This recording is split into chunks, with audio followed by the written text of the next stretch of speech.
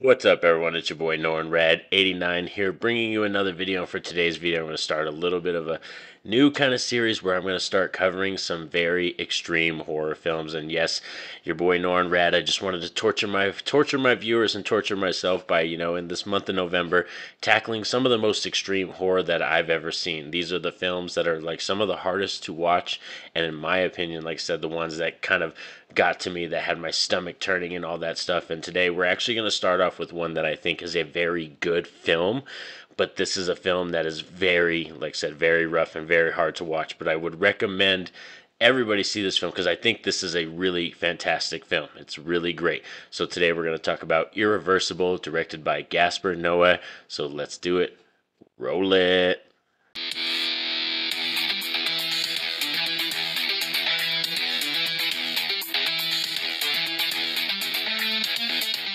So Irreversible is a 2002 French film. This is considered a art house like kind of thriller film. It's very like in terms of the content though and the way it's handled, it's very horrific. And the director is Gaspar Noé.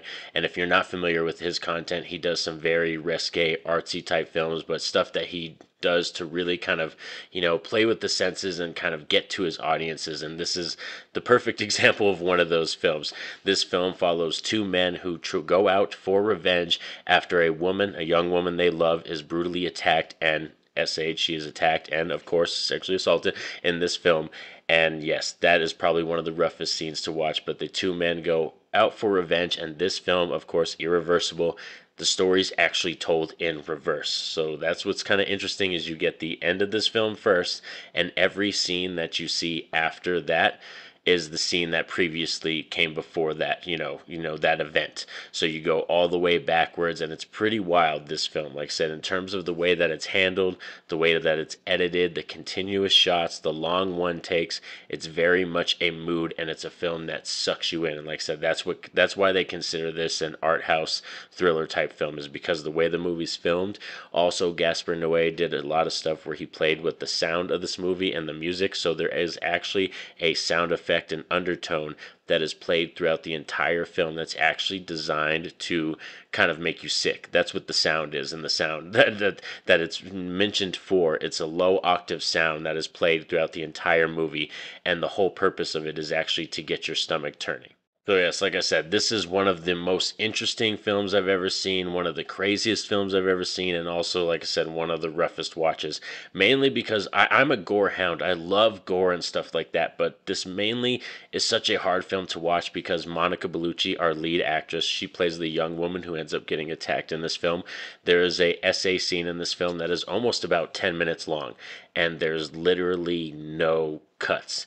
It's just a one take, one shot of a hallway, and you see the event happen, and it just does not cut away. So it's like I said, it's such an experimental type mood thing, and it literally does kind of get your stomach turning, and you just feel the anxiety, you feel the fear. And it's like I said, the way it's shot, it's just sitting there. The camera's not moving, there's no edits, nothing, there's no sound effects, no music like that. It's just, or no, there's sound effects but no music or anything like that going on to distract you, besides, like I said, that one low octave sound that's constantly playing, but you don't hear it over the stuff that's being said. And the stuff that this guy says to her and the event is just very, very rough. Like I said, still hands down to this day, one of the roughest scenes that I've ever seen filmed in cinema. And I must give props and flowers to Monica Bellucci because she is an absolute gem, a fantastic actress. If you don't know her, she is in a ton of films. She was in the James Bond movie. She was in Spectre. She was in freaking Shoot 'Em Up. That was another fantastic film she was in. She was in Matrix Reloaded and Revolution. She's been around the block. She knows how to act, and she's very good. And this film, just the scene, just to see what she goes through and the stuff that she is, and such a fantastic, beautiful actress. Like I said, props to her. She definitely deserves her flowers. For me, in terms of his films, I've actually seen a good amount of his films now, like Climax and Irreversible and some of the other movies he's done. And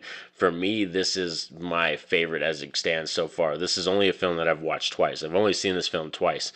But this is one of those movies that stays with you. It sticks with you. You don't have to rewatch it over and over and over. Like I said, this isn't the purpose of this kind of movie. It's a movie, like I said, that is very experimental, and some directors, they do that stuff. That's what they're there for. They use cinema and they use movies to really test the limits of what they can put their audience through and all kinds of stuff. And yes, I know this movie isn't for everybody. That's why it's hard to recommend this movie. Like, if that scene that I described you, that is almost 10 minutes long, if that is too much for you and that's a trigger warning thing, do not, I repeat, do not watch this movie. This isn't going to be for you. But if you're like me, like I said, I'm one of those people that'll give any movie a fair shake at least once. And like I said, watching this movie, I thought it was fantastic. Like, this is easy for me, like an 8 or 9 out of 10 film. It's just not a film that I rewatch a lot or anything like that, because it stays with you, it sticks with you, and it makes you think.